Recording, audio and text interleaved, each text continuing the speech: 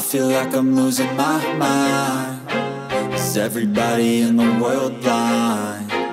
Please, Lord, give me a sign, a sign. Welcome back to FAQ The Madness. We respectfully exercise our First Amendment right to publish interactions with government officials through the unbiased view of a camera. Let's jump into another rep. Recording. I like this. Yeah. I don't know if I told him, but I really do like his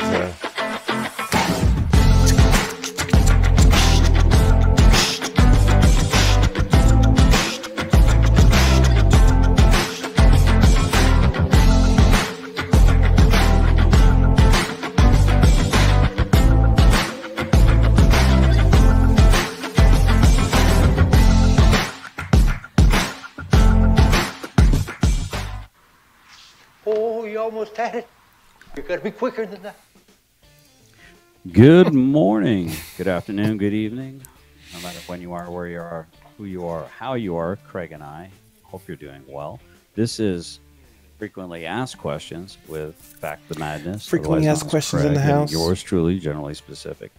Call me Todd. Call me whatever you want, really. Just try not to call me late to chow. I got a figure to maintain. Craig, would you like to say hello? Good morning, everybody. How y'all doing? Good to be here and good to see you. Hope we have a good show. Thanks for having me. Indeed, indeed. What do you mean? Thanks for having you, brother. You're part of the show. Right to that. Wouldn't be the show without you.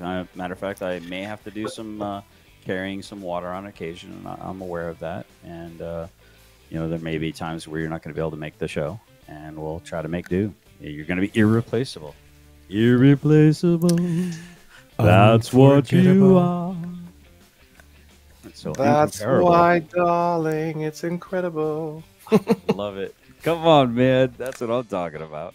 Come on, man. All right, so this is Frequently Asked Questions with Fact Madness, and yours truly, generally specific. Today's topic is immigration situation. What's the situation? All right, so we're gonna dig down a little bit. And I talked a little bit. I alluded to this last night in the show, where sometimes I'm kind of surprised how the average person doesn't know a lot of the things that are going on within the country as well as itself, and it surprises me. And then it kind of occurred to me, I was talking to Craig this morning right before the show, that I get a paycheck, although it's not a whole lot, but I'll get a paycheck whether I wake up or whether I just sleep all day. And that affords me a lot of time to work on my homestead, put some earbuds in, listen to a bunch of shows without having some boss saying you need to pay attention to your job. You just killed Tommy over there because you weren't focused on your job. Whereas a lot of the average person out there, has to really, really focus and pay attention, and they're working for another person in some cases. So I get that when you have your head down and you're kind of focused on putting food on the table directly for you and your family, you don't really have the luxury of the time to do a lot of exploring and poking around in different topics. And so it's interesting to me as, I guess the resident tinfoil hat wearing dude who kind of seems to know all the different conspiracies. And then you got Craig, who's kind of your everyday man who's focused on feeding his family. He's focused on the hustle. He's focused on paying attention to. I think he's being a little bit gracious in his assessment, but I'll take it, baby. I will take it. Craig often, once he looks into a subject, he'll find blind spots that I didn't even know I had. So I always end up benefiting from him doing a deep dive. So I hope you will all find some benefit in that as well. So Craig, you did do a little bit of research, and you had a couple things that you wanted to share with a little bit of the research. Group. I put those down. Who knows? It might not be. They're already hyperlinked. It might not be all that I hoped it would be, but I think we did. I think we did all right. At the end of the day, I want to be able to find common ground, and we really did try. So I don't know about you, but I've yet to go to New York. I've yet to go to Chicago. I've yet to go to any of these places that have these issues at hand. So no matter how much I look into the news or to what we talk about, it still may be elusive as to what is actually going on. You know what I'm saying? So, I think our discussion, we're not going to resolve any of it today, but we certainly can have a better understanding of what's going on, how it will affect our lives, you know, our ability to take care of our families. That is what she said. Did I get my point across or not? I mean, I tried. I really did try. I tried. But I digress. It's okay. It is okay.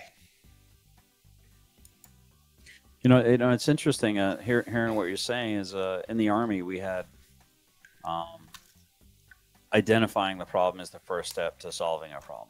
So we have to identify that a problem even exists. All right, what are the parameters of the problem? You know, Amen. What are the obstacles to communication to try to figure out how to resolve that problem? Are there physical barriers? Are there language barriers? Are there ideological barriers? And all these different aspects of, all right, there's a problem. The first step to fixing it is to identify that there's a problem. All right, well, what is the problem?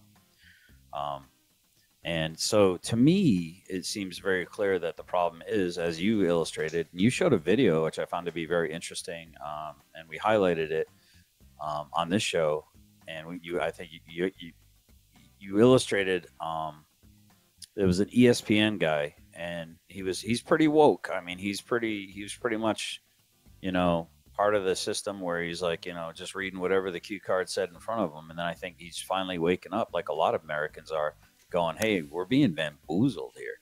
Why is it that we have all this money to send to all these other countries, and we got all this money to bring in people that are immigrants or allegedly asylum seekers, but we don't have a single dime for the people that are on the streets right now? How does that jive? And what about our infrastructure? Why are we repairing other countries' infrastructure, yet ours is crumbling? I forget the gentleman's name, by the way. I apologize. His name is Stephen A. Smith. That's it. Yeah, so you know, he is an ESPN guy, or I don't even know where he lies now, but you know, he used to be co-host with Chip Bayless, I think his name is, who Shannon Sharp was with that same guy. So I think it might be Skip Bayless. Hey, Skip. Shannon used to say Skip. Oh. I wish I could do justice to Shannon Sharp's approach to the English language, but Skip, you act like You make it seem like I was a bum. I'm in the effing Hall of Fame. Okay, I got 3 Super Bowls. So what? So what? He's way better than you were. I'm better than you. Better. Skip, what I got to see what you do? You take personal shots. That's how I became aware of that guy in general, but. I think the first thing that I heard, at least in the short, was something to the effect of, you know, Trump is a shoo-in for being president if we don't go down this road. So that's what caught my attention, and to be honest with you, I know there's a lot of titles that go around. I don't even know if I necessarily know what woke is, and maybe someone can really explain to me what that means. And at the end of the day, when it comes to just observing a situation or a way of looking at things, I just try to look at it in a way that makes sense to me. And when you and I talk about something, or anybody else talks about, or my fiance and I talk about things, when we lay our heads down at the end of the day, I want the conversation to be where we at least understand where we each come from. So I was just wrapping my mind around what he was saying. I mean, and yes, there is an issue that we are doing all these things for other nations, but we can't take care of our own homeless people. But are those problems the same thing? Is the homeless issue the same as people who are seeking asylum and coming to America and becoming an immigrant?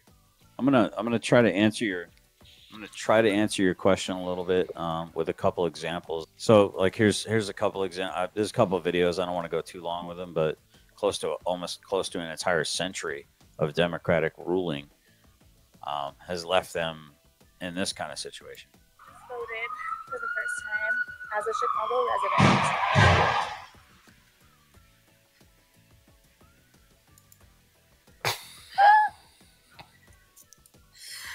Somebody said the current state of America in 13 seconds. Based on this video, I can't tell whether this is a car wreck or a shootout, but either way, it's on brand for Chicago. I don't think it was a shootout, but the look on her face was priceless for sure. Somebody took a screenshot and said, well, if it isn't the consequences of my actions. You voted that way. God, it's just the irony is so beautiful. So I just voted for the first time. So it's like, I just voted for the first time, right? So let's go back to here.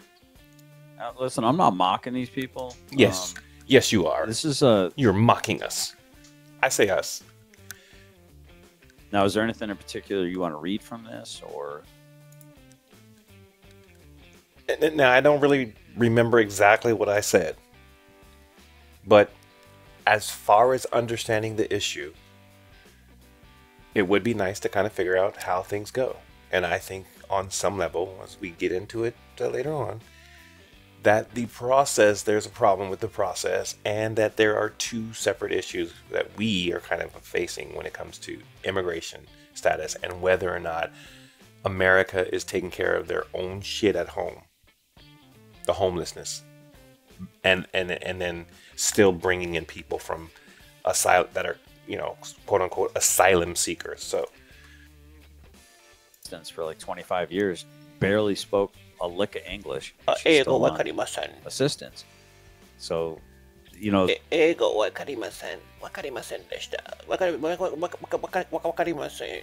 don't speak English. You know I don't speak English, massa. I mean, I think that sounds fairly extreme to me. That is. I think that's 100% the norm. I think, especially now, I think it's even worse. I mean, they're putting them up in hotels. You know, and it's kind of interesting. You know, they give them hotels, they give them EBT cards, they give them a $5,000 per person stipend. All right, so $5,000 stipend is obviously a lot, and I'm pretty sure I say something about this, but we cannot, we shouldn't allow people to fail if we're going to be taking in the wounded and poor and the hungry from other nations. Granted, there's going to be some people who are doing it illegally, but the whole conspiracy that this is all contrived by the government to keep us, to bring down our nation, I don't necessarily say I'm buying it. It's okay. We do go into it a little bit, but I don't necessarily think that the Irish people that came during a certain period of time were any less coddled than these people right now. I mean, my man. Come on. If this was okay. No one asked us before they started rifling through our pockets, which is even more horrible than what they usually do on a normal basis, allegedly with our permission. So were the Irish coming for economic reasons or seeking asylum? This is why I asked the question, because what I think occurred during that time is not that they were seeking asylum. Yes, they were having problems with the potato famine or whatever, but they were seeking economic relief. And yes, now I know that they have this whole war, and heaven help us all if I have this wrong, but I'm going to again research the history of it all. And you know what? We don't always have the history of things right. I totally get it. But again, my point in this whole little piece right here. This shit right here, nigga. This shit right here, nigga. Right here. This shit, nigga. This shit here, nigga. Is that it's different. And all the rules that were created in order for them to come, including, you know, we don't want to have only idiots coming across. We want, you know, try to get the cream of the crop and welcome them in. It's a little bit different. It's different. That's all I'm saying. Disease like typhus, dysentery, tuberculosis, and cholera ravaged the population. The British neglect exacerbated the crisis, as centuries of British rule had left Ireland in extreme poverty. Okay, so there's a little bit of that. Discrimination and stereotypes. Upon their arrival in America, the Irish encountered widespread prejudice. They were often portrayed as inferior and subjected to derogatory stereotypes. Negative perceptions included accusations of being poor, disease-ridden, and criminal. The Irish were seen as a threat to American jobs and welfare budgets, kind of what we're looking at right now, right? Religious differences also contributed to discrimination, the Protestants versus the Catholics, that kind of thing. Employers exploited the Irish along with other immigrants and African Americans to suppress demands for better working conditions. This created ethnic tensions that sometimes erupted into violence. The Irish also faced religious discrimination. In summary, the Irish endured immense hardships, discrimination, and challenges as they sought a new life in America during the 19th century. Their resilience and contributions eventually helped shape the American mainstream, but their early experiences were marked by adversity and struggle. So my argument is this. Everyone gets shit on when they first come to America. Every freaking group gets shit on. But every group has to do what? They have to pull themselves up by their bootstraps. They have to show that they have value. They have to go through the gauntlet before they can come out. Something seems a little fishy. My feathers are being ruffled. And when I say my feathers are being ruffled, I'm thinking about Indians. Feathers, not dots. They were already here, were they not? So, they were already Americans. And they had it rough, but it wasn't because they came to America and had it rough. I'm just saying, man. I'm just saying. On the other side and cross the finish line. But that's not happening now. What's happening now is they've lowered the bar to the point where if you're an American citizen, you're below an immigrant. And that's ridiculously backwards because there's no sense of assimilation. They had people changing their names when they came to America in order to seem more Americanized. That's how desperate they were to try to fit in and become part of America, not bring their shithole third world country to America and then trash our entire country. That's exactly what's going on. And I can show you all throughout Europe and I'll show you all the border. Just look at the border. Look at any pictures on the border. It looks like a trash heap. Everywhere that they congregate is just trash all over the ground. There's no respect for anything other than what can they get from you. And that's not all of them. I'm just being generally specific. So this is the 1965 Immigration Act explains. The Hart-Celler Act, HRT, Celler is CELLER Act, also known as the Immigration and Nationality Act of 1965, is a federal law that abolished the national origins formula, which had been the basis of U.S. immigration policy since 1920. So basically what they said was, what it was they wanted people that were more like the people that were in America. I don't know a whole lot of people that just, want to have a good balance of people invited into their home. Like, okay, let's get a crackhead. All right, we got a crackhead. Let's get a genius. Okay, now we got Elon Musk. Okay, let's get an everyday average person. Okay, well, let's get someone that's so severely mentally handicapped that they have to have 2 or 3 people watching them all the time in order for us to not have our house burned down. So, okay, we'll bring in that person, and we had to bring in 3 people to watch that person so they do not do more damage. So, I mean, it's funny how diversity is a strength. Look at my face. That face right there is the face, the look of me saying, I disagree with you, sir. And I'm going to tell you why. But no one wants to seem to have levels of diversity within their own home, but they want it within the greater home of America. So when society's problems become the responsibility of society and society doesn't want to roll up their sleeves and deal with the problems, it's easier to say, yeah, we should allow these things, but then who has to deal with it? So you say, okay, fundamentally, when you say diverse, the first thing that comes to my mind does not be addiction and, abuse and all those things. We're talking about diversity with regards to origin, right? I mean, just to keep it simple. Well, diversity what you threw out there, inviting into your home, is something that to me is, you know, oranges and apples. No, not really, because the diversity, if you don't want to be diverse with your generous explanation of what diversity means, then you're not being very diverse, correct? So diversity could be everyone from an intelligent level to an ethnic level to a cultural level to a criminal level. You know, diversity is, you know, why don't these companies have everyone from an adjudicated retard to an adjudicated genius and everything in between? If it's such a strength to have such a, you know, diversity means everybody but white people nowadays. Diversity doesn't mean a difference of opinions or thoughts. You know, there's diversity of thought, there's diversity of religion, there's diversity of culture, there's diversity of ethnicity, there's diversity of intelligence, there's all these levels of diversity, but they don't care about those diversities.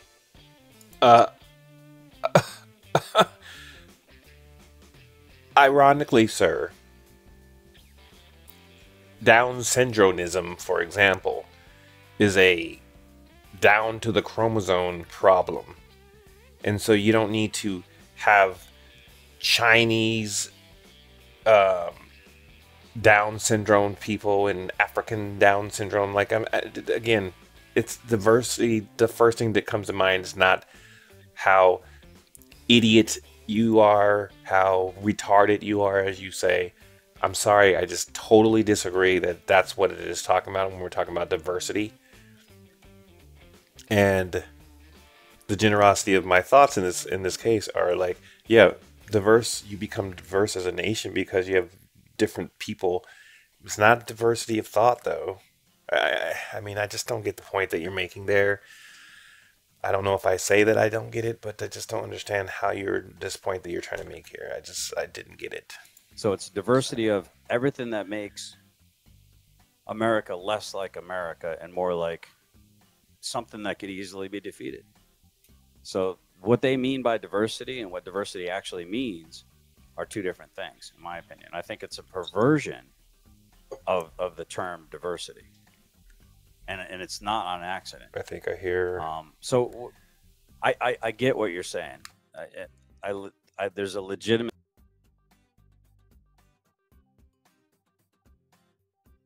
to what you're saying, but what my point is, when they say they want diversity, they only want a certain kind of diversity, as opposed to genuine diversity. Does that make sense? So you mean just basically unwhite? I mean, when they're saying what you're saying is when they're saying diversity, they're not saying diverse as in white people who, for example, could be brilliant, stupid, addicts, all the above. Yep. But with brown people, we'll just to stay opposite. They can be anything, and we'll take them in. Doesn't make sense. No. I mean, that sounds a little oversimplified the way I said it. So you can clarify. I totally like understand. CNN, for example. CNN, for example. Would you say that they push diversity being important all the time? Now, I'm going to answer this question, but to be strictly honest with whoever it is that's listening to this, if you can hear the sound of my voice, I will say there's not much television that I watch that includes CNN or Fox. I'm watching a lot of YouTube, and I'm watching a lot of, in fact, I'm about to watch Shogun.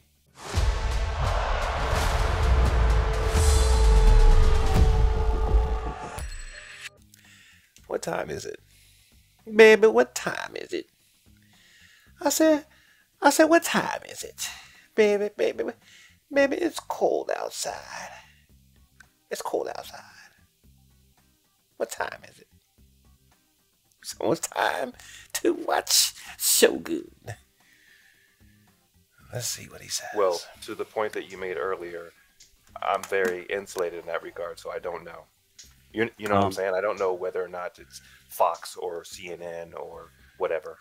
Well, Fox claims to not be liberal, but they're actually very, very liberal. They just pretend to be conservative.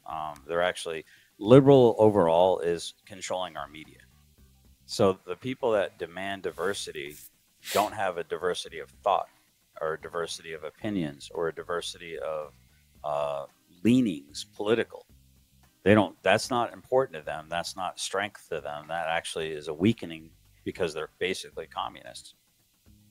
At the end of the day, we have a communist totalitarian takeover that's happening in this country right now. I mean, I don't know how many receipts I'd have to show. I mean, between the indoctrination of our education system, between the takeover of our media, our commercials, our movie.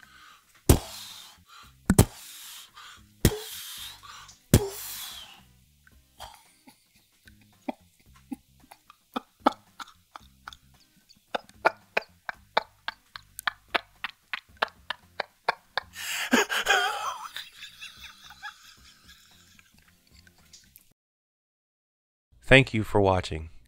If you have a video you'd like for us to cover, use the submit link in the description or pinned comment. If you enjoyed this one, consider subscribing and hit the bell to be notified of future content. Be sure to check out all of the other content we have for your edutainment. We will continue to respectfully exercise our First Amendment rights and publish the interactions we have with government officials. Remember to like, share, and leave a comment. It's the easiest way for you to let us know your thoughts about our channel. I wanna be the greatest. Everybody on the fake shit. I look around and feel like everybody is the fakest. I make this every day and I'm impatient, hoping one day I blow up from the basement. Statement, the top is so vacant. I don't hear shit that I think is amazing. Waiting for my day when I'm playing sold out shows for 1,000 faces. Hey, give me that crown, get in my way and to be put down. It ain't your place, no, this my town. If I want that shit, then I'll get it right now. I'm losing it, the noose it fits, some loose shit, a stupid myth. You choose to live or choose to dip, you choose to fight or lose your grip and lose a gift. Oh.